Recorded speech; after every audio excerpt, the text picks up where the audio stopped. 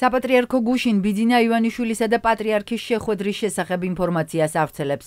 მაშინ ნათქვამია, რომ შეხვედრაზე, რომელიც საპატრიარქოში გაიმართა, ითქვა, რომ ბოლოდროინდელი ხმაურიანი მოვლენების სახელმწიფოს წინააღმდეგაა მიმართული. კერძოდ, ივანიშვილმა განაცხადა, რომ მსგავსი ქმედებები არა მხოლოდ ეკლესიის მიმართ შეტევა, არამედ სახელმწიფოს წინააღმდეგაა მიმართული. საპატრიარქოს ინფორმაციითვე, ილია მეორემ საქართველოს წინაშე მდგარ სხვა გამოწვევებსა და ქვეყანაში მიმდინარე პროცესებზე გაამახვილა ყურადღება. Დღეს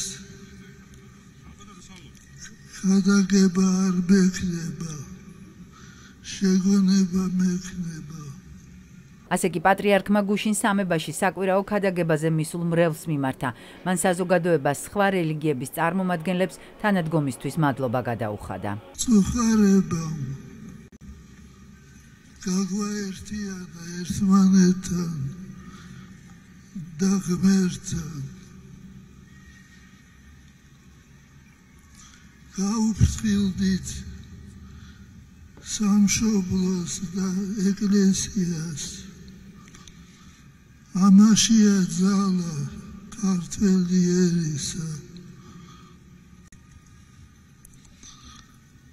გეძლებათ ლოცვა კურთხევა, რომ დღეს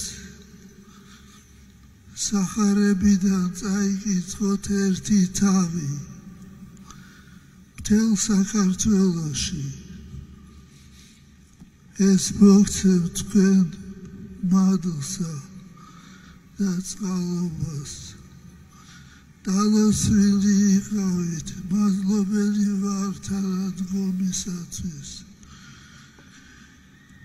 თანადგომა გამოიჩინეს სხვა რელიგიების წარმომადგენლებმაც.